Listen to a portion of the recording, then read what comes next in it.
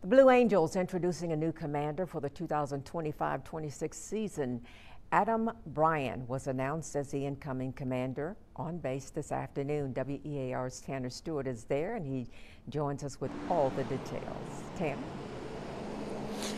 Sue, good afternoon. A brief but meaningful ceremony here at the National Naval Aviation Museum as Commander Adam Bryan will take over as the new Blue Angel boss for current Blue Angel #1 Commander Alex Armatas. And it was a very, as I mentioned, meaningful and impactful ceremony today. 19 years Commander Bryan has served in the Navy. He talked about his first time here in Pensacola 19 years ago and a path around the world at many stops that we'll hear about later tonight that led him right back here to NAS Pensacola.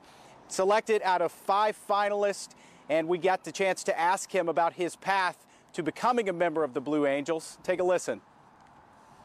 You know, over the past, I would say, 3 to 4 months of kind of intensive study of, what this team does every day and the lives they touch, it started to dawn on me, it isn't just watching the practices here like I saw. It is so many other people. And the amount of those people that you see, people think of the Navy, they think of the Blue Angels.